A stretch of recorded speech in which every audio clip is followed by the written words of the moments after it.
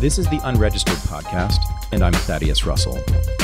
This is a show about ideas, people, and behaviors that are considered inappropriate, out of bounds, or beyond the pale. The things you're not supposed to talk about if you're a school teacher, a college professor, a businessman, a politician, a parent, a neighbor, or even a podcast host. These are the things you're not supposed to say or even think if you're a good liberal, a good conservative, or a good citizen. Each week, I'll interview a person who has something bad to say. They might be a journalist or a professor. They might be a porn star or a drug dealer. They might just be an ordinary person with an ordinary job who doesn't care about the rules of polite society. I'm not interested in breaking the rules just to be a troublemaker. I'm interested in people who break the rules of conventional thought and to expand the scope of what is possible to say in our society. I'm interested in people who make me think. My guest this week is an associate editor at Reason Magazine, where she writes about precisely what you're not supposed to write about. This is my interview with Elizabeth Nolan Brown.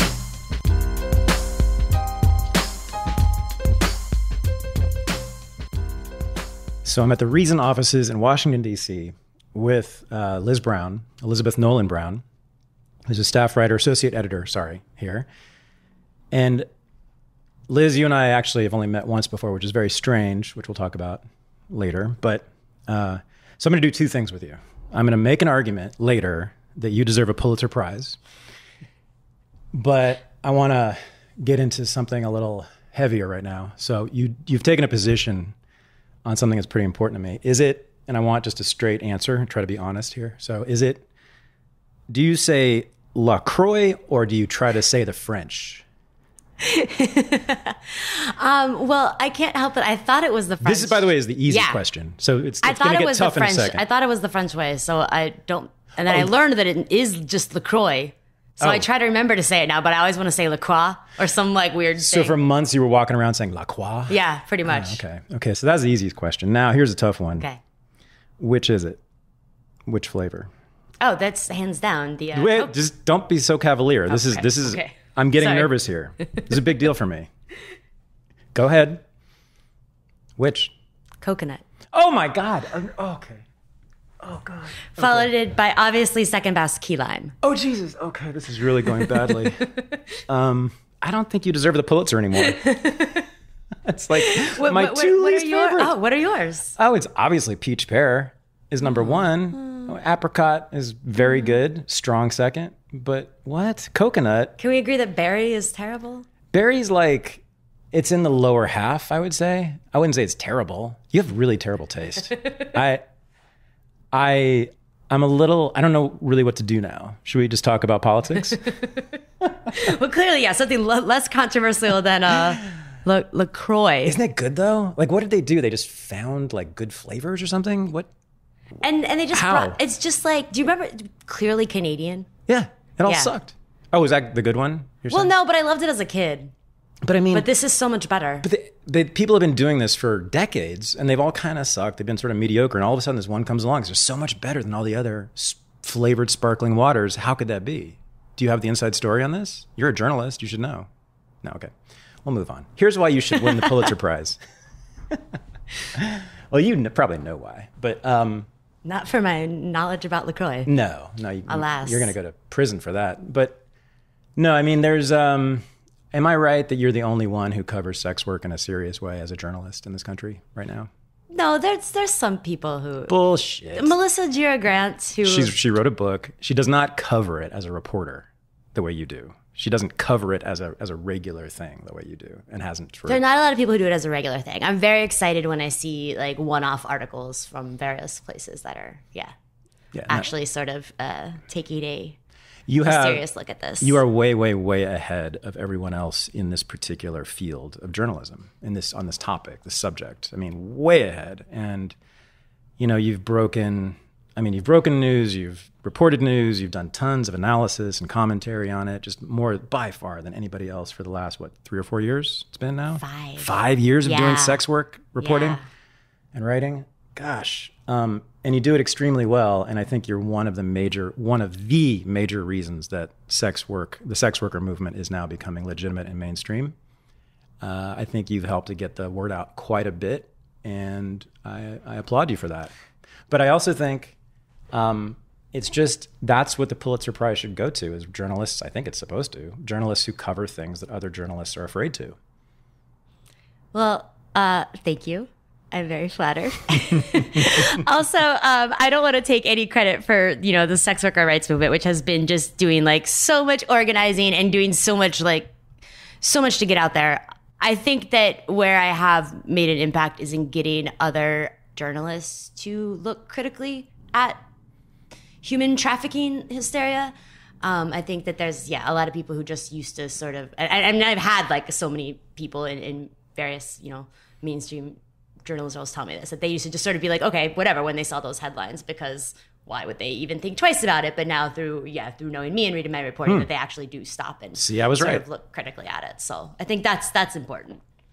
Good. Well, come on. I mean, you do acknowledge that you're the only one doing this, really. I mean, and it's not surprising, right? Because it's I've been working on this topic myself for I guess 10 years now, in a serious way, both as a historian, an activist, and a journalist. And I would say it's only been in the last couple of years where I've forgotten what my sex worker friends do for a living when I'm talking to them. You know what I mean? Because it comes as such a taint, such a stigma. It's so powerful in society. It's so deeply ingrained in us, even among a lot of sex workers, right? And that's one of the things they battle against. So people ask me, and I don't really have the answer, why do you care so much about this particular topic? And I mean, I can get into that, but I'm more curious about, and I don't know, so I don't want to talk about it, but I'm really curious about you, why you do it. I mean, as someone outside of that world, why are you so interested in it? I mean, when I came to Reason, I definitely, and I've always been interested in just sort of the sex worker rights movement and just in sex work in general. I used to read all the stripper memoirs and stuff. Oh yeah. And what do you mean? All the stripper memoirs? It was during the late 90s and the early 2000s when it was the confessional memoir chick lit bonanza, and it was just yeah. I mean, they were a dime a dozen. A lot of them were bad, but the good ones, like Lily Barana and Diablo Cody. Okay. Now I'm starting to know what you're talking about. Okay.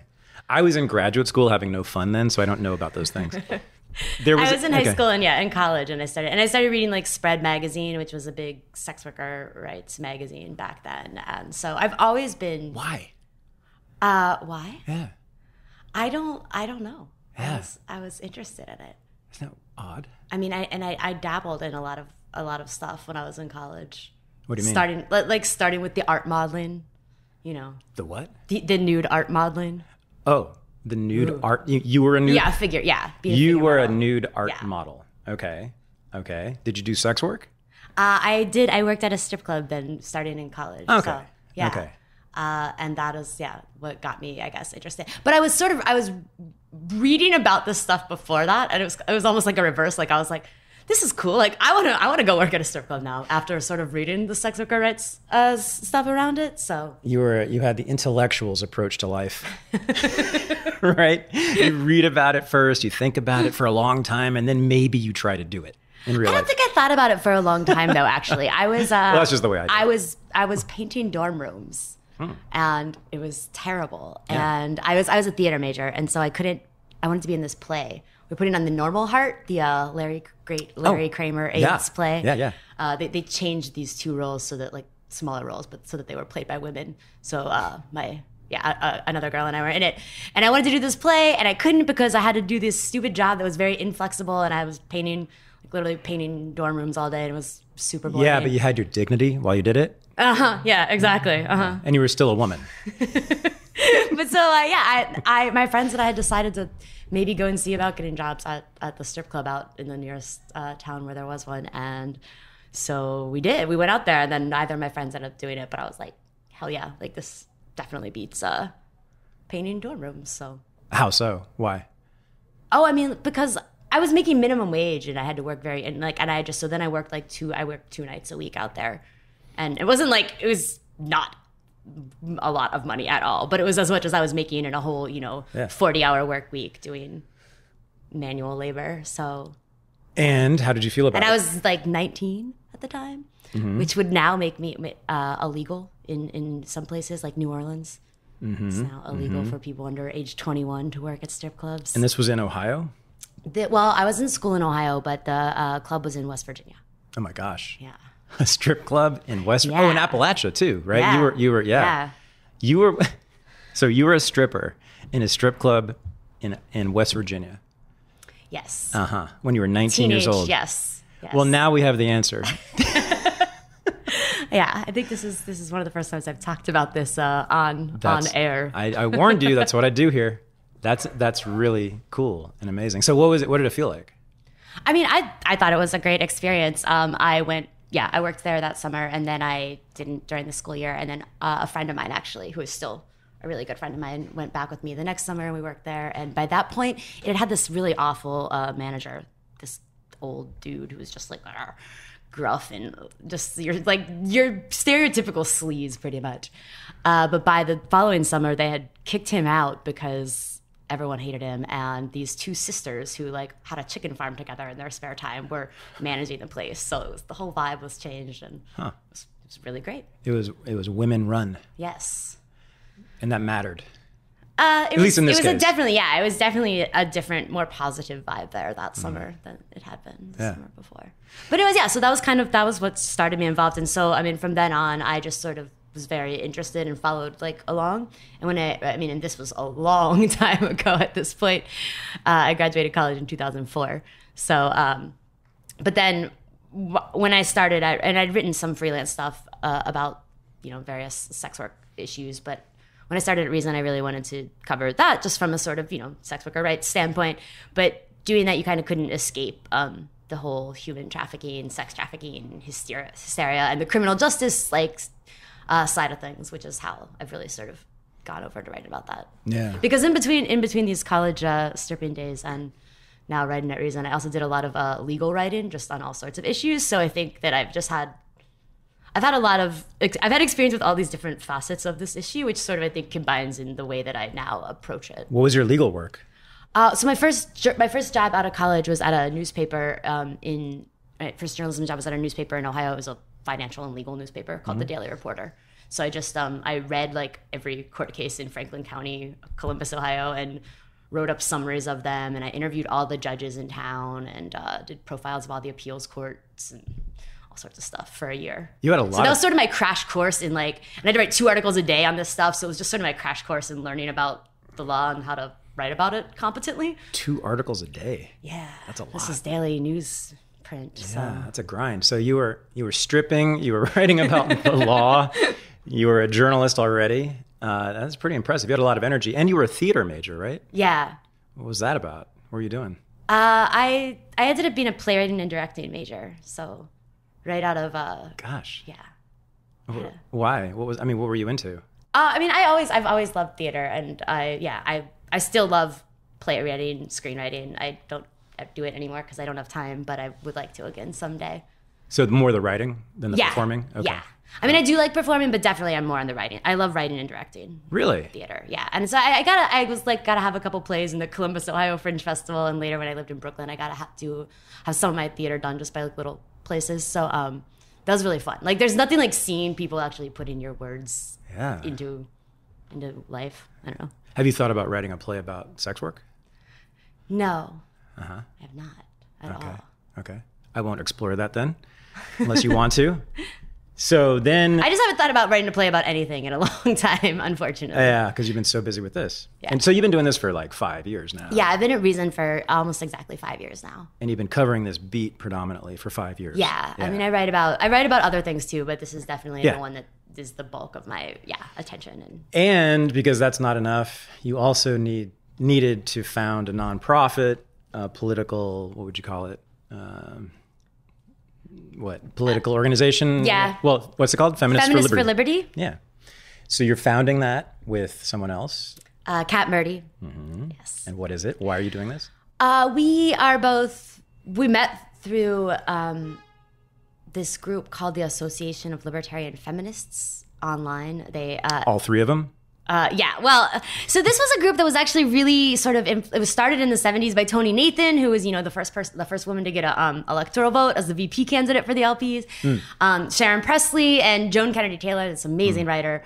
But it really had a lot of momentum, but by this point, two of them are dead, and Sharon Presley is just sort of trying to do stuff on her own, and it hasn't really kept up with the times. It doesn't have like a website. It does. I don't even know if it does anymore. It doesn't have a social media presence that's very active and things like that. So Kat and I, and then we're also involved in this group called Ladies of Liberty Alliance, but that is it's more about networking, and it's just for women. And we were really like, there's not a group that is for. I mean, we think anybody can be feminist, so that is a gender and sex neutral group that and that also isn't about networking or anything, but is explicitly about ideas, libertarian feminist ideas. So. So we started this group to try and fill that. But what's the argument? What's the critique of feminism? Why do you need to form this group? Why can't libertarian women just go join now? Well, so people are always meaning join NOW, National Organization of Women. Yeah, I was like, got it. Well, because most of the prevailing feminist groups today and for the past however many decades have been very, very state-centered and socialist-centered, but there's a huge individualist feminist tradition going back to the sort of earliest feminist days. There's always been this tension between individualist feminists or libertarian feminists and socialist feminists, and it's just, I think, a strain that we have hardly seen any of lately. So, so it's their ideas about economics that bothers you the most? Oh no! I mean, it's probably idea. It's everything. Yeah, it's everything. I mean, I think that the most of modern feminism is just very centered on, as soon as you identify a problem, like, here's how we should pass a law, here's how we should get the government involved, right? And just has no sort of awareness of the ways that those things backfire. No internal logic or consistency whatsoever. Also, I find that I get along better with socialist feminists than with sort of mainstream Democrats mainstream, because at least socialist feminists, we tend to disagree on the economic stuff, but they are at least appreciative of sort of structural stuff in a way, and criminal justice issues and civil liberties things, and they're at least more willing to sort of, I don't know, I hate the kind of, the Hillary Clinton, now Kamala Harris, just sort of that sort of sloganeering feminism that really just sort of emphasizes symbolic things over actual changes. And putting people in prison. Yeah, and putting people in prison. Pretty much that's, yeah. Yeah. I mean, bombing people and, the fancy academic term for them is carceral feminists. Yes, I love that term. I want to say carceral all the time, and people are always asking me what it means. And I know it's not a word that is accessible, and I should stop using it so much, but it just rolls off the tongue so well. Yeah, and it sounds so heavy, and it's so accurate, though. It is. Because that is their approach, is to use the state to correct the problems between men and women. I always think of that, that I forget who tweeted it. I think it's Maple Cocaine is the account, which just, the little clap emoji, and it's hire more women prison guards with the little claps between each hires, exactly. Which I think sort of sums it up, That's it. And Border Patrol guards and, and Marines and all of the rest of it. Air Force pilots and senators. And we have a senator who's also an Air Force pilot.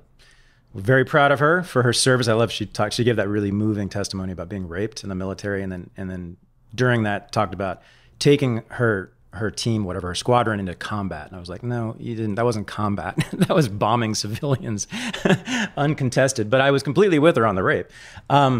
So how did you? Were you identifying as a libertarian early on, and if so, why or why not? Yeah, I was not when I was in college. I didn't really know about it till right after college. I kind of, I used to think in high school maybe I was a Democrat, and then I decided I was too liberal for the Democrats because, I didn't agree on back then things the foreign policy still, but gay marriage was a big thing back then. And so I just didn't really pay attention to economic stuff at all back then. So and then I was... So you were more of a cultural radical, it sounds like.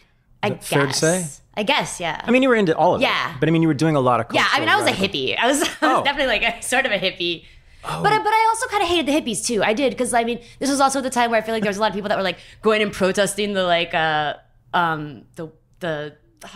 global trade thing. Seattle. Just in 1999. Yes. This was just that sort of era. and I didn't tend to like them either. So yeah, I just felt like a misfit. Like I didn't have a political place, and I was a theater kid, so that was okay because it's just like whatever. I was gonna say you were also disqualified from being on the left because you were interested in fun. Yes, exactly. Right, and maybe that almost disqualified you from being a libertarian too. We should say. So the thing with libertarians and fun, here's their position on it. They don't want the state to stop you from having fun, but they're not so good at having it themselves. Right? Some libertarians. And a lot of them are not going to approve of particular kinds of fun you have, but they won't make the state stop you from having fun. Right. Which is as it should be, I guess. Which we'll take, right, Liz? But we don't, that's not exactly what we're about. You and I have other interests here. I wonder if you and I, at least in part, are attracted to the sex worker movement because of that. Because it's about pleasure at the bottom of it, right? In a way, and fun. And sensuality and all these things that the political people on the left and the right kind of don't talk about. Yeah. Right? Does that make sense? Yeah. And I mean, that's why I hate, in a way, what I do. And I hate politics, even though I'm obsessed with it, because it's so arid and vacuous. And it's in that way, it's lacking sort of the pleasures of life, right? I mean, and so did you find that when you started getting into politics that you were frustrated with these people about this, or that it was? No, I mean, because I'm also a huge dork. I don't know. I really like. Yeah, right. You were right. You were studying legal cases all day. Yeah, I was reading legal cases all day and loving it. I mean, that was kind of. Oh, so yeah. To go back to, I went to an Institute for Humane Studies seminar here in DC. This is while I was taking in that Columbus, Coke money, Ohio, and living there. Yeah, and they introduced me, and I was to libertarianism existing, classical liberalism existing. I'd never taken an econ class in college or anything. So it was like, wow, this is what I believe. This is what I've believed all along. And there's like a name for it, and there's people, and they gave me a subscription to Reason magazine. They gave me a bunch of books they gave me a book by Jacob Sullum and one by Jean Healy of Cato and stuff. So I'm totally born of like, what people critique the like cosmo libertarianism too. I mean, my entire libertarianism is like born and raised in the cosmo. Cosmotarianism? Yeah, the cosmotarian, the DC professional libertarian circles a lot. But I mean, that was what made me realize it. And then I decided I wanted to come here and go to grad school in DC and like work in professional libertarianism. I thought I wanted to do PR. I went to grad school for 1 year and studied PR. And then I was like, no, going back to journalism. But the good thing about when I was in grad school, I did also get to do a lot of like communications theory stuff and work on like copyright law stuff. And I got really into that. So I really kind of can wonk out on really dorky issues like that. So you're perfect for the job. You've got all the tools, in other words. Yeah. So then you came here and you've been living in DC and you actually like it here. I find that odd. Well, I lived here for 3 years and then I got out and I went to Brooklyn for a few years in New York because I felt like DC was making me prematurely old back then. But then now that I am old, I'm like, okay with it. Okay. I see. So you're retiring here. I actually really love it here. It was just, it's definitely everybody gets here and is very striving yet. And yeah, whereas, it was in New York, and I'm sure it's the same way in LA, like, you can be involved with people who are doing all sorts of different things. You can have friends involved with many different things. Here, you can't. Like, everyone is doing pretty much one thing in some, capacity or other. And not just that, it's a politics that's centered around the government for obvious reasons, right? And so they tend to, which is not in itself a bad thing, it's just that that's only one part of politics, right? And you and I and other people are interested in other parts of politics, which is one reason I think that Reason should leave DC. Because Reason is interested in other parts of politics. But that's a longer discussion we can have. But I would imagine that's frustrating here, though, for you. It was, I think I've gotten used to it and I found ways around it. But it was really refreshing, like when I first moved to New York. And I'd been here for 3 years and it was just, I'm so used to seeing heritage interns and bow ties at everything. And just to, be around people, like you said, who are doing politics in different ways. I knew a lot of people in New York. I got, very involved people doing like rooftop farm stuff and all of that. And like underground farmers markets. We ended up, going up against the city government because the New York Times wrote an article about this like underground market that me and my friends were a part of. And, then they were going to shut it down because people didn't have the right food permits and stuff. And it was actually really interesting too then to be talking to people about these issues and watching in real time as people started like getting this burgeoning sense of libertarianism. Wow. These, hipsters, because they couldn't sell their raw vegan nut pate. So when were you in Brooklyn? 2009 to 2013. Okay, I had just left. Yeah. I was living there just before then. Indiana a little bit of that time too. But so in Brooklyn, famous among the hipster part of Brooklyn, the Park Slope Food Co-op is well known, and for being a horrible place for a lot of us. And then there's a farmers market at the Grand Central Market in that part of Brooklyn every Saturday. But and everybody loves those things. So you had an underground, illegal farmers market. So it was in Brooklyn? It was in a church basement, so that makes it literally underground. And yes, it didn't have It does not make it holy though. It does not make it right, young lady. This was like the coolest. I think it was a Methodist church. Was that a pastor? It's like the coolest pastor I'd ever met. Yeah. You guys are selling like unlicensed, unregulated food? Some people were small businesses that had, sold all over at different farmers markets and had their papers. But yeah, there was also definitely like my roommates and I made weird nut patés, raw nut patés in our kitchen and kombucha and beer and sold it there. And there were a lot of people like us. How many casualties were there? None. Oh, okay. None. Good. Well, I thought if the state of New York did not license something, it would kill you. Yeah. That's what I think that's what we were told. That's what I've been told. That's what we were told. Yeah. And that's certainly what I've always assumed.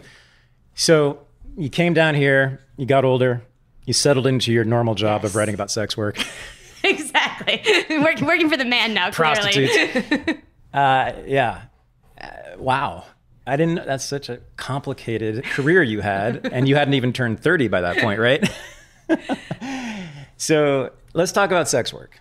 Let's get into this. Let's talk about the history. I would imagine there's probably no one, Maggie McNeil certainly be maybe the only other person who knows the history as well as you do, but let's talk about the last several years of this movement and how it's changed and how the law has changed. And also I'm interested in what I'm constantly telling Maggie, we're going to win. We're going to win. We're going to get legalization or decrim in our lifetimes. And she's always like skeptical, but I'd like to get your take on that. But first, let's just talk about you're watching this thing unfold. The sex worker movement, there's always been one, but it's been tiny and almost completely obscure until the last couple of years when there was a major article in the New York Times Magazine featuring Maggie and other people too. And it's just finally, it's not major victories, but the media at least is starting to pay attention. So that's a big change while you've been working on this and you've seen this. So why don't you just talk about sort of what it was like 5 years ago and then how it's evolved over the time?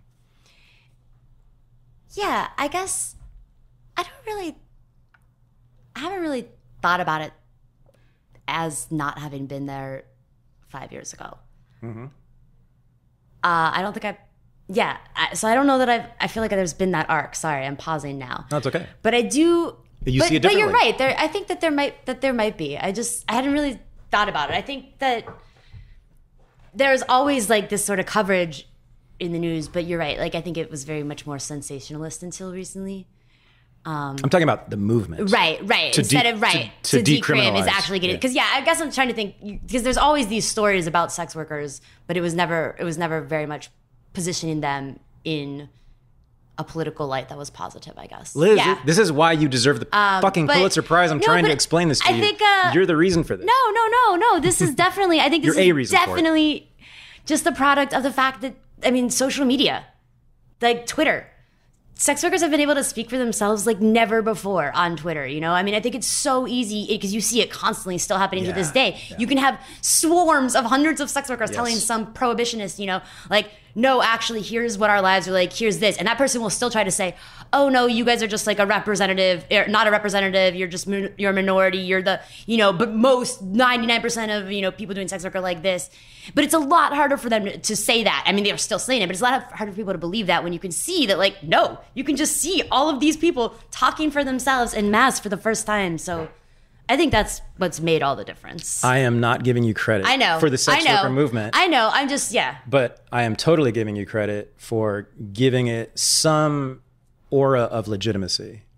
Because reason has some legitimacy. I'm also like, everyone just always is like, reason. We'll read about that when it's somewhere. No, we definitely have a lot of legitimacy. There's also just a lot of people that will try to dismiss stuff that I write on this issue because of that, it's just kind of great actually, because then there are enough people who will just swoop in and be like, screw you. Like if you're not going to read them on this, then because of you think some bias about libertarians, then.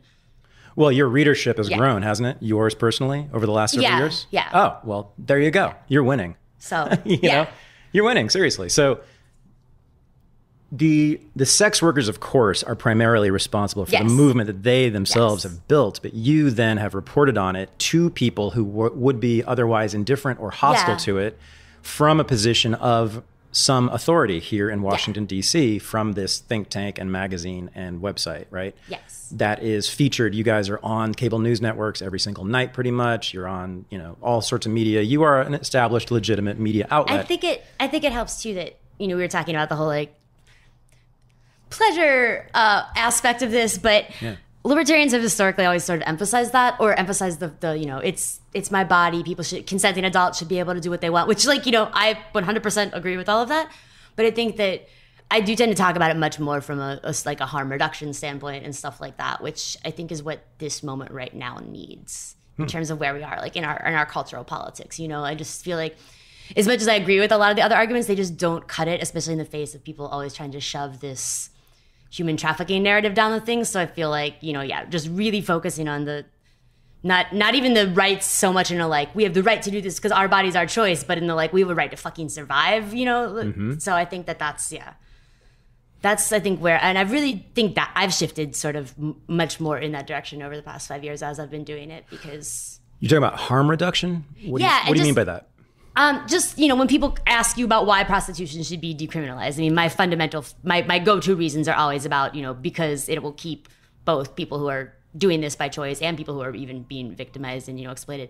It will still keep them safer. It'll make their lives better. It'll make them less likely to, experience violence and be stuck in exploitative situations and things like that. Why is that? All the reasons, because then under a decriminalized system, people can actually go to police and know that they'll be taken seriously and not face arrest. Their clients and people in their communities would be the most apt to be able to report that stuff and see stuff if there is going wrong, could report it. You can work in pairs, you can work in systems with security, you can work in brothels, you can work in any sort of ways that, allow for various protections. You can screen people. You'd have clients that weren't afraid to show their real IDs and things like that in order to be screened. I mean, just the possibilities under a decriminalized system for life being safer, just, immense. They can provide for their own security instead of depending on criminals known as pimps. Right. Right. And that's what prostitutes used to do in the 19th century before they cracked down on the brothels. They tended to own the brothels themselves and provided their own security, often hiring police officers actually to provide security in those old brothels. That was under basically a decrim system. I mean, it was criminalized, but it was unenforced, especially in the West, right? And so that's kind of, I think, what we would go back to. I could see that. Certainly it's happening in Europe already, where there's been decrim, and in New Zealand. So I like it a lot. I mean, of course, that's where my position is too. It's hard though. It's hard. I have talked to, when I used to teach in normie colleges as a college professor for many, many years, I would say to my students, what if I brought in guest speakers this week? And one of them was a cashier at CVS, and she was a woman. How would you think about her? What would you feel about her? And we talk about it and this and that, Might feel bad that she makes minimum wage and has a bad job, but otherwise it's fine. I said, well, what if I brought in another guest speaker who made 5 times more money and said that she liked her job, or at least liked it more than working at CVS, but was what we call a prostitute? And I could just feel sort of like this visceral kind of instinctive negative reaction. I don't know exactly what was in their heads, but I could tell. And they said this, there's something, there's like a taint, right, to sex work that is so deep, and they can't get over it. And they see those women especially as being fundamentally degraded, I guess. And and I think one of the things that's unfortunate too, because because there's so much stigma and the law, you don't have people just talking about their experiences with sex work as much as they could be. Because I know so many people who like me, did a little bit of this in strip clubs in college, or did this or that, and just has done part-time things. I know so many young women who have done just at various points in their lives when they needed money, a little bit of this or that. And it's not a big thing. It's not a thing that defines them at all. It's not a thing that has really influenced much of their lives at all. It really is, I think, a thing that people come in and out of very exclusively, but because you only hear about these certain kinds of things are the stories that make the media and stuff. And I think that just really skews people. You don't think so much that it can be just a thing that people like sometimes do, like having a summer job anywhere else, you know? So what have you seen though? Have you seen a change in people's minds in DC over the last several years? I mean, you said that I think earlier, but I mean, how many and what kinds of people, or what?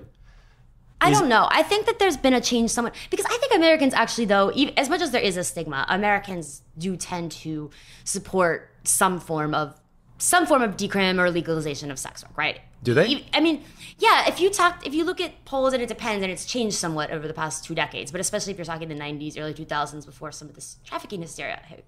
Because most people are like, they'll be like, I want there to be not on my street, or I want to be behind closed doors, but it's the same sort of thing with gay marriage even, I think, whereas, even as the attitudes were, as American liberalized, it was kind of like you couldn't really justify why it was this thing. We don't have such a strong moral hold on it anymore. So I think generally most people in America now would be okay with it if you could get past this idea that legalized or decriminalized prostitution led to more sex trafficking and human trafficking. And the only reason you can't is because there's been a very, very, very concerted effort, as you know, like over the past 2 decades to intertwine all of that and conflate that. And that's, I think, been very deliberate because they knew people wouldn't go for, this whole like, let's attack prostitution just head on, or let's attack all sex work, strip clubs, porn, whatever, head on. They need to sort of couch that authoritarian and moral impulse in something else. And that's why we see, Right. So let's talk about New Zealand for a second, and which has a decriminalization regime, essentially, I think, right? What has been the outcome there? That there have been no more, I think they said there's no more evidence of more sex trafficking, forced or fraud or anything happening. And that they have had more sex workers come forward about violence they've experienced from clients and things, which is not to say that they think that there's been an increase of it, just that there's been more people who have been like, I felt comfortable coming forward about, being attacked, which is good. Because unfortunately, Well, it's interesting, if we get decriminalization, prostitutes have they can go in 2 directions. They can go in the carceral route, which is one you've already spelled out, which is appealing to the state for protection. You can call the cops on a John who's violent, right? Or the other alternative, which we laid out too, is to self-organize and provide their own security and support, right? So what's been going on in New Zealand? Have you seen any of that, by the way? Have you seen self-organization among sex workers? I don't actually know. I don't know a lot about, What about Europe? Similar things in Europe, like in Germany, there's these supposed mega brothels there. And I mean, there's mostly decriminalization in parts of Europe. Some of the really, like in India, there's a lot of sex worker collectives, which is really interesting. Oh, yeah. And I think maybe in South Africa. Yeah, right. So, I mean, it's funny because, we don't think of that. But actually some of the areas where people, I think, wouldn't think of it because they think of like, oh, those are very poor countries. They must be exploited. You actually see that the sex worker, I mean, I think they've got like a pension system sort of set up through the government in India. There's some sort of thing where they can be, they can get the same sort of whatever benefits that other people get. So it's interesting to see, like, actually, no, like there's so many different models how we can do this.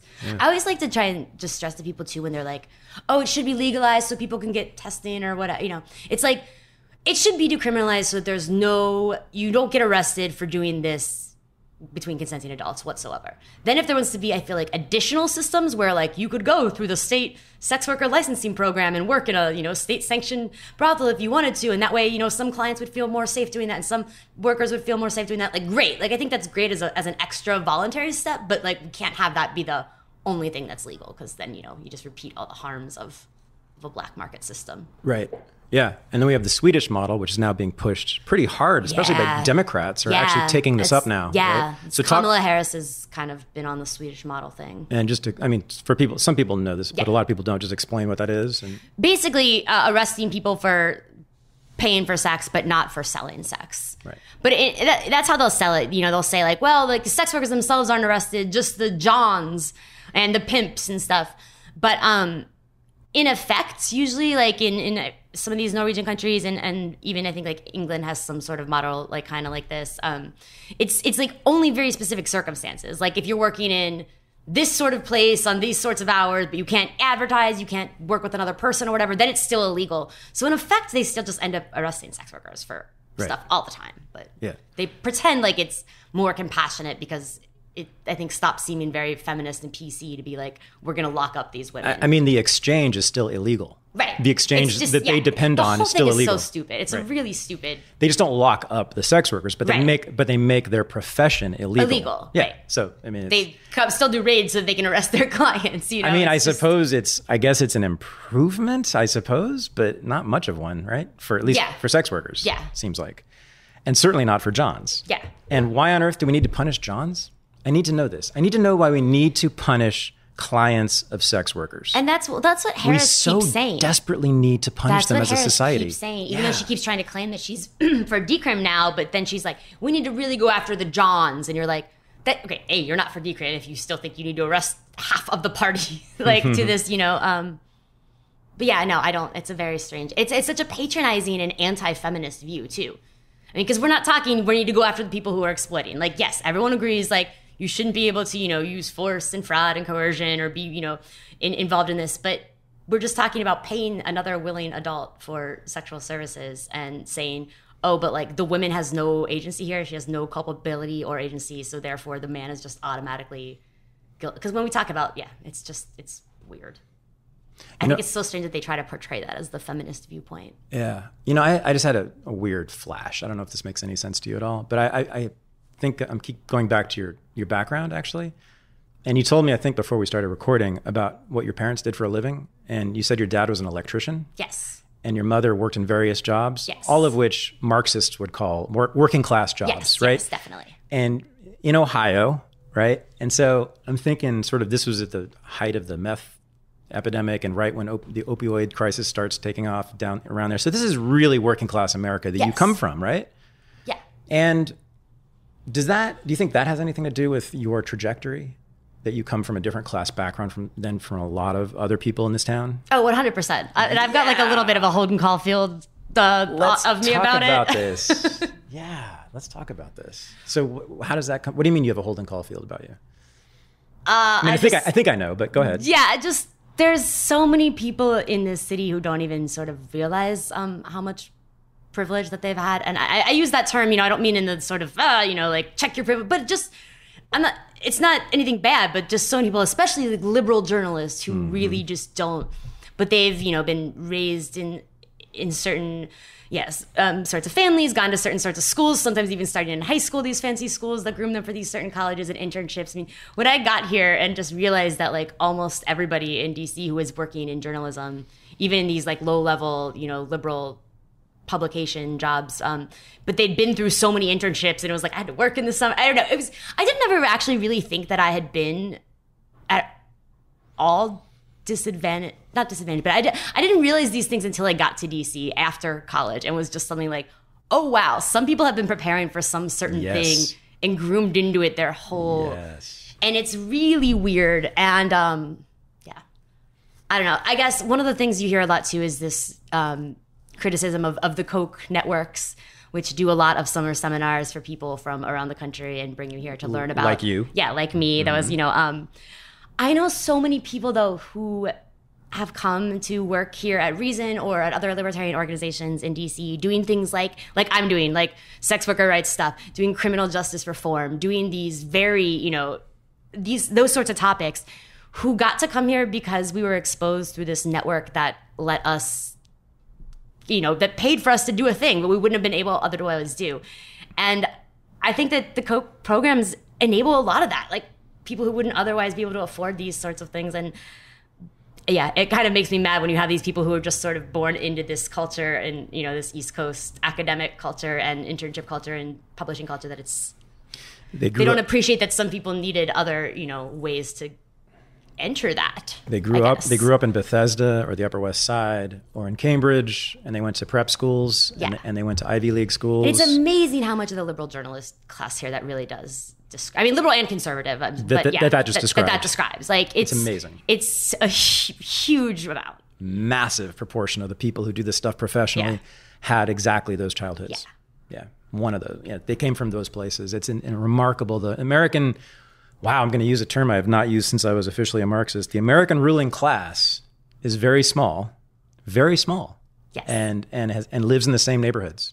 There's about 3 neighborhoods that they all live in, and they go to the same schools, same colleges, and most of them, not all, but most of them want the same jobs. Yeah. And most of them get those jobs. Yes. And most of them are all around us, which is why I don't understand why you want to live here and why Reason is here. And I mean, like, so I feel very lucky. Like, I'm a huge family in Ohio. I have, family in Ohio and Kentucky is where I'm from, and I'm very close to them, and I see them a lot still. And I feel like it's good to, be not just of this place. So you mentioned Sharon Presley. Yes. Earlier. Sharon doesn't like me, and this was her words. I think she called me a libertine as opposed to a libertarian. She drew a distinction between libertines and libertarians, the former being not good and the latter being good. And to which I say, right on, I'm a libertine. Thank you very much. You're a libertine. I don't know. Okay. Are you? Not really. You drink LaCroix. I do. But you drink other things too. You tweet a lot about drinking. I do. I like good. the red wine. That's good. I like the red wine. See I what like I'm the saying? marijuana. I'm kind of a prude though, and I'm kind of, like I the said, a weed? dork. You like the weed? So, yes. Lifetime or recently? About 10 years ago. Yeah? It was when I was living in New York, and they had the weed delivery services there, where they can. It was the first time where I realized that there were different kinds of weed, really, instead of just like whatever shitty weed someone was like. Yeah. And I was always like, because I didn't really like it that much in college or anything. But yeah, they'd be like, here's a sativa, here's an indica, this does, and I was like, what? Yeah. So. When I got to experiment with it like that and find out exactly what worked for me, that opened up the whole thing for me. Yeah, exactly. I used to just get really paranoid and anxious all the time. And I was like, and I don't like the kind that slow you down at all. So. Oh, so you want the sativa then? Yeah. Oh, I'm an indica guy. I need to be sedated heavily every single night because my life is so terrible. See, this is why I don't think I'm a libertine. I'm a little too type A. Like, I am a little bit. Well, you work really hard, and you're very busy. Yeah. But then you party a lot. Yeah. Seems like. Yeah, that's true. That's true. Yes. You enjoy yourself after work. Yes. And your work is about. I mean, DC is very much a town where, there's always a party happening. Oh yeah, but lame ones. I mean, you can make them fun though. What? But so I think you definitely have a libertine, at least streak. Yes. in you, okay. Sure. Right. Fair. Yeah. Okay. Now I want to know about your family though. Were they these working class people in Ohio and Kentucky? What were their attitudes about sexuality? And I want to know, did you ever tell them, any of them, that you stripped? Mom and Dad, I hope you're not listening to this podcast. I have not. I mean, I've told my sister and some of my cousins and stuff. Yeah, my parents do not know that. Mm-hmm. It's so long ago now, which is actually the only reason I would never really talk about it, because I didn't want them to know. Not that I thought they would. But it's like so long ago now that it's whatever. Why didn't you tell them? I mean, I don't think they would have been huge fans of that idea. I grew up in a very Catholic family. I went to 10 years of Catholic school. Oh, you're a Catholic girl. Why didn't you say so? Yeah, now that's probably all we need to know. Yeah, about that. Okay. So, yeah. Okay. Now we got the key. Yeah. So they're Catholics. Okay. What kind of... my mom's side of the family is Catholic. Yeah, my mom was raised Catholic. My dad actually didn't. He converted in about 6 or 7 years ago, only because, if you're a Catholic and you want to convert in, you have to do this whole classes, and it's really a long process. But we had this priest who was leaving, and he was like to my dad, like, I see you here every Sunday for like 10 years now. You know what? You want to make all 3 of your sacraments in one day and get it all over with? 3 for 1. Just do it. And he's like, all right. So the priest let him kind of skip the rules. And did you go to Catholic school? Yeah, grade school and 2 years of high school. I went to 2 years of public high school at the end, and it was the best decision ever. But this is, I know we're just talking about being from a working class family, and it sort of doesn't sound like it, but this is, Cincinnati, Ohio is full of Catholic schools, and it's a very much across the board sort of thing. Catholic it's not schools, like they're just like fancy. No. Mostly Catholic schools educate working class people. That's what the Catholic Church has been about for hundreds of years. That's what they do. Whether you like it or not, that's what they do. But so that's, okay, this all makes sense to me now. You know why? Because Catholics have fun. Yeah, Catholics do have fun. Yeah. They drink. Yeah. Right? Formally, they drink. It's part of the, Yeah. And they also don't really care about the rules as much as I feel like other religions. Like, they have the rules and they like formally acknowledge them, but they don't really care that much. They make exceptions a lot. Exactly. Yeah. That's exactly right. They're really loud about their rules. Yeah. But they're very loose about enforcing them. Yeah. Yeah. Now you can ask, the obvious thing is, the priests and the children. That's the obvious hypocrisy. But for me, I think what's more important is I think they're so bad at sort of getting people to believe this stuff. They just they instead just try to hit you until you stop it, right? And then also, but like, we're fun. Like, yeah, like we're going to threaten you, and then also we're going to like have a lot of beer and fish, and then like maybe one of those things will make you stay. Yeah. Beer and fish? The fish fries. Oh, yeah. Yeah. Totally. Yeah, no. It's when they'd serve beer at the church was during the Friday fish fries in Lent, so. And their churches are beautiful. Yes, yeah. The robes of the priests are beautiful. The music is gorgeous. I like the incense. Yeah, the incense is nice. It's a sensual religion. Yeah. Very much. One could call it a libertine religion. In fact, Protestants have called it a libertine religion. So it makes sense to me. Now, yeah, so my dad's side of the family was Baptist, and they were the Kentucky relatives, and we'd go down there to visit, and they like... That's a different story. One time, the whole, like, the preacher just had like a whole mass about how Catholics were terrible as we sat there in the second row or something. So. That's why we try to drum you people out of this country. In the 1920s, we didn't do a good job of it. But that's, that the Ku Klux Klan, do you know this? In Ohio, in the 1920s, that's what they were primarily interested in doing, was getting rid of the Catholics. I did not know that. It was your people they were trying to get rid of. They hated Fair. The Catholics more than anyone. Because the Catholics owned all the jazz clubs. The Catholics were the Jews and the Italians who were having sex with their nice little white daughters. And, a lot of their daughters, the Catholic daughters, would go and like become prostitutes and sex workers and stuff. Oh, yeah. too. I have this aunt that there's like a legend about. What? Aunt Alvera. She went off to New York, and then there's just like a wink. What? Excuse me? Wait. She was one of like 14 good Catholic girls, but yeah. What's her name? Alvera. Aunt Alvera, and she went to. This was like my great grandma's sister, so I don't know of this, but there's family lore that she just quote went to New York. She went off to New York, yeah, and that's it. Yeah, wink, and never came back. Yes. Oh, no kidding! You need to find her. She's not alive anymore. She actually did. I was very interested in trying to figure this out, but did you find anything out? No, nothing. Oh, damn. Nothing. But it seems to be running in your blood a little bit here. Multi-causal. Now, I came into this building having no idea why you were interested in sex work, and now I have about 10 reasons. So it's good. We've done a lot of work here. So your parents were... This has been like a therapy session here. That's what we do here. Yeah. Do you feel better or worse? Or just you have more self-knowledge? This was more fun than I've had on a podcast in a long time. Oh, really? So, yeah, we've got to stop. Let's get back to policy. No more fun. Yeah, no, it's, so they sound like they're not going to punish you too terribly when they hear this podcast. I'm not going to share this podcast. Oh, I'm sending it right to them. I got married last summer, though, and my mom did stand up during her speech, and she said something like, we used to think she was going to be a nun. Now she writes about sex workers. But my mom's kind of babbly when she talks, so it's just like my sister and I are just dying because we're just like, I think she just said the words nun and sex like 10 times over and over again. So wait a minute. Your mom thought you were going to be a nun? Yeah. It was because I loved getting up and giving readings in front of people. But it's like, turned out I just liked being in front of people and talking. It wasn't so much the religion part as the on stage. I don't know about this. Nuns do readings? What is this? What do nuns do? Catholic Mass, you would get up, like as in grade school, you'd get up and read a Bible reading in front of people. There's a lot of performance. I'd always volunteer to do it, because, yeah. It's a very performative religion, too. And my mom was like, oh, look how much she loves God. Like, she always wants to get up there and do these readings. I was like, no, just likes being in front of people. So basically, you're just a Catholic. That explains everything. Okay. Yeah, we got Nick Gillespie, Robbie Suave. There's a bunch of us Catholic school, products of Catholic school at Reason Magazine. I don't know what that says exactly, but...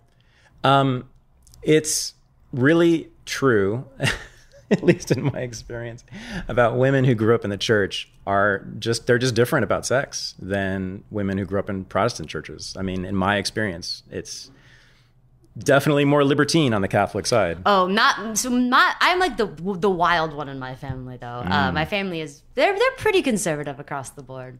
And okay. I mean, I'm not talking about politics right now, but yeah. But your mom, is your mom, how did she feel about your job now? You said she was somewhat disappointed. She said this thing publicly about you. You were going to be a nun. She was kidding, yeah. She was kidding. But the fact that she kids about it is good, right? Yeah, definitely. And so what is she? Oh, what do your parents think about sex work? Do they think it's Liz Brown? No, have you convinced your parents? 100%. Yeah. Wow. Yeah. That's huge. And I think, so this is good. This is going to sound super cheesy, but I do tell, I think when I very first started writing about this, my mom was kind of like, why do you, but why write about this? I'm like, because, one of the reasons that I do like writing about this too is just because like nobody else is doing this. Nobody, I don't mean like because I want to break new, but because somebody fucking needs to, like nobody is actually being honest and telling stories about what's happening to all of these people that are involved in all of these different aspects of the crackdown on prostitution. And it's sad and it's ruining people's lives. And so many people are just afraid to touch it. And my mom and dad were always the people who made us hang out with the weird neighbor kids we didn't like and bring them to parties and like made us be nice to everybody, even when we didn't want to, at the threat of being grounded. But so I feel like that, was very, so that's what I brought that up to her mom. And I was like, you kind of raised me to always be like, always stick up for people that other people aren't. And this sounds very much like a savior mentality, and I don't mean it like that, but I just do think that I'm drawn to being able to stick up for people and write that truths about, stories that other people aren't. So you just touched on something that's really been vexing me lately, because I am a huge critic of the savior mentality, right? And I like to use that epithet, the savior mentality. And white savior, I like to throw that around a lot. Guess who's a fucking white savior? Me. I, especially recently, have been noticing myself taking on responsibility for people who are not in my family and not even really my friends. And it's like, I'm seeing it coming out of me right now. And I don't know exactly why now, but I now recognize that it's been inside of me this whole time as I've been critiquing it from outside, right? Or in the outside. And it's been bad for me. That's the good news. I don't feel better. I feel worse. And so I think I'm going to give it up. That's good. Saving people. That's good. Do you feel better? I don't. Well, I don't think I don't. I'm having this. I realized the way I was describing it sounded like I meant like that. Well, I don't think of it. I guess I just mean you are. We are telling truths though. Telling truths about things that other people aren't telling. No, but you're trying to achieve something. Decriminalization, which you think and I think will help a lot of people in a big way. Not us though. Yeah. It'll help other people. Yeah. Right. We're doing this for other people. That's a very Christian thing to do. And it now makes perfect sense why you have this inside of you. I think for me, I come from a different Christian church. Yeah. The Christian church known as socialism, where I was taught very much the same thing you were taught, just with different words. Yeah. Go help your neighbor. Yeah. Take care of your brother. Be your brother's keeper. Be your sister's keeper. All of that. Same exact morality.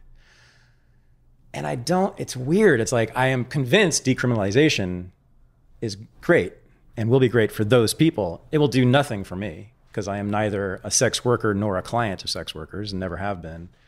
Which again, it's like the only way I can explain why I care so much is this savior mentality inside of me. Okay, hold on. Well, so here, let me help you. Let me put it back in a selfish way for you, all right? Yeah. Because the same principles that are, driving the criminalization of sex work and driving this, extended panic about sex trafficking that's surrounding it is not just harming sex workers and their clients, because under the guise of doing that, police are doing all the stuff like, building new spyware for facial recognition programs to look at all of us and passing all these laws that then end up curtailing all of our civil liberties. So I think that the crackdown on this is sort of making everybody less free. Like FOSTA. I mean, we've got all these websites now who are afraid to do in any sort of sex content. It's going to affect, personals ads and kink communities and things like that. So there are selfish reasons why you should care about this. Cool. And you cannot feel like a white savior. Well done. I like that. Let's unpack a little of that, though. So you just got back from Phoenix. Yes. Where you were on a panel with the guys from Backpage. Yes. Talk about that. That's huge. They are not allowed to leave Maricopa County without explicit permission and blah, blah, blah. They have ankle monitors keeping them there. But we do this Reason conference at different places around the country once a year. And this year just happened to be in Phoenix. So when we found that out, we were like, oh, let's see if they would do an interview with us. And they did. And So explain the Backpage case for those who don't know this. Yeah, so the Backpage, the people who founded it and some of the people who had worked there were arrested last April, almost a year ago now, on charges of money laundering and conspiracy to facilitate prostitution. And their trial is not until until January 2020 at least. So because that was the government said they weren't be ready till then, even though they arrested them last year. So they've got some time, and they've been sort of fighting over everything in the meantime. The government's been trying to seize assets from everybody involved and things like that. Do we know what the prosecutors want? I think it's pretty clear that they want them to plead out. Yeah. They tried to disqualify their lawyers. Now they're trying to say that the funds they set aside for their lawyers they can't use the money they set in them. And there's just been like one step after another where they've been doing things that are sort of unusual even for federal cases like this. So here's the thing. So that trial is next year, right? Yeah. So they have a long time. Yeah. Now, I am serious about this. I think your work will have a lot to do with the outcome of that trial. I really mean this. And I mean this about everybody who's doing this work, but you're the most prominent. So I think, the more we change the discourse, the conversation, right, the norms around this, the more likely it is that they'll get off. Right. And the more likely it is that other people like them will get off too. So they didn't want to, so I interviewed them over the summer for an article at Reason. Read it at Reason.com. It's a big profile of them because, they were like in the newspaper industry for like 4 decades before they launched Backpage. So it's some of that stuff too. So I've been, covering this and covering their case, but they hadn't talked in front of people about it since they've been arrested. And they were kind of hesitant to, especially because their lawyers were like, do not do this. But I think they said they ended up glad that they did it. And I think it was really good for them to tell it in front of the Reason audience. It was only about 100 people, but still just, I think hearing them talk about it in person, actually, it just goes a long way to helping change. You guys going to release the video? I think so, yeah. I think that there's going to be video. Really, really should. Yeah. I think it's going to help them a lot. Yeah. If the national conversation goes the way of marijuana, right, they're going to walk eventually. If not now, they're going to get out of prison very soon. It's just everyone thinks that there's they're being charged for sex trafficking, but again, it's facilitating prostitution. Everyone thinks that they were arrested under FOSTA, but FOSTA actually wasn't law yet. It became law right after they were arrested. So it's funny because they've just gotten them on the same charges that they've been getting people on, like brothels or websites that had ads for prostitution going back into the 90s and 80s. It's the same charges that they've been applying just against that. So it's just funny because they try to make it into this whole oh no, they're this big new scary thing, and it's even under your own charges, your own framework, you're still just same thing you always do. I recently talked to the director of operations for a major hospital in Southern California, and he found out what I do, that I was interested in politics.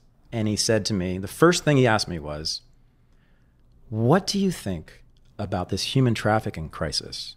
And I said, wow, why are you asking me? He said, well, because we've been doing a lot of training about it, about how to spot the victims of human trafficking, which apparently is an epidemic now. And I looked him right in the eyes and I said, I'm pretty sure that it's either 99% or 100% bullshit. That's my only question, is that it's 99 or 100. I still have not found clear evidence of even a single case, really, of sex trafficking that was clearly coercive, physically coercive. Have you? In this country? Yes. Yeah? Who? When? Where? I'm trying to think, and I don't know. I definitely have, or at least where they were, the people were saying that it was, and there was no reason not to believe it. Okay. But it's definitely rare, and also it's never a lot of people. This is what I'm always trying to tell people. They're like, does this exist? And it's like, whenever I see it seem like a case where there's legitimately bad things happening, it's like 1 or 2, pimps or traffickers or whatever, and 1 to 3 sex workers involved. Usually only one of them who's sort of on the side of the, who's being charged also with human trafficking. So it's even if there was force, and I'm not, a lot of times I think that sure, like, of course, there's sometimes going to be force and coercion used within prostitution, but I just think that it's situations that are very small and isolated, and usually often involving someone who's like a runaway or has a serious drug problem or is in love with the person, and thinks that they're a partner. It's more like a domestic violence, partnership that situation than. So I think, I'm always trying to tell people, like, of course, sex trafficking, and I'm using the quotes here since you guys can't see this, happens, but it's situations like that. It's not, I've never seen any, I read so many charges and cases about this, and I've never seen anything like someone literally kidnapped and abducted and held against. And enslaved. And held against their will. Yeah, no. Because that's the word they use, right, slavery. So if you say like that, like I've never seen a case like that. When I'm talking they're being forced, it's like, they might have a gun and they might use threats and say you can't leave and stuff like that. Yes. I've never seen someone being like, I've never seen a case where someone the actual sex slave is being abducted and taken and whatever. Right. That's exactly right. Yeah, I've seen not a single case of that. Yet there are millions of Americans, including directors of hospitals apparently, and probably people with even higher power like Kamala Harris, who actually believe that there are thousands or millions of women, I guess, chained to radiators in dungeons in basements or something all over this country. People believe this. What was it? Was the idiot actor who was pushing this? Ashton Kutcher. Right. Yeah. What did he say? How many millions did he say at one point? Like they used to say 300,000 children. Children each year. Slaves. And it turned out it was from this crazy study where they just like made up things like, are your parents divorced? Inside the United, probably a sex slave. That was literally. Because it was actually like you're at risk. Then everybody left out the at risk, and even the at risk part was bullshit. But the whole thing was just. Oh, that's how they got the number. Was at risk. Yeah. So I was at risk. And it was like this. I was at risk. Huge criteria. Like half the kids in America were like at risk, pretty much. Of course. But, Oh, Jesus Christ. Yeah. And it's if you poke so that's the thing. If you poke anything, if you poke any statistic in that vein, I mean, and that's what I've found over covering this has just been sort of. I didn't come in with this idea like this whole thing must be bullshit. It was kind of like, I'm writing about sex work, and now everyone's like, well, what about the human trafficking epidemic? And I was like, well, I should figure out what's going on there. And then it's, every single time, though, you see those headlines about the big human trafficking busts. It's not. It's just not. To believe that there are 300,000 child sex slaves inside the United States, not in Mumbai, in the United States, is amazing. I did the math in one of my articles at Reason. I think the first was the war on sex trafficking is the new war on drugs. It's like the first Reason feature I did in 2015 about this. And I did the math and I forget what it was. But I mean, it was some absurd amount. If you broke that down, it would be some absurd amount of people that like grown men would have to be like paying children for sex every day. And it was just, That was a great piece. And I read that. And that's when I think that may have been when I first noticed you. And it was a huge piece. Everyone should go read that. That's when I thought, oh my God, we have someone on our team who's actually doing this. Because you had just written something about the roots of that, the like white slavery. Oh, is that what it was? And all that. Yeah, I remember. Yeah, because I read that when I first started at Reason. I think that article had just come out not long before that. Yeah, and in that article, I said I couldn't find a single piece of evidence of any kind of sex slavery during the great white slavery panic 100 years ago.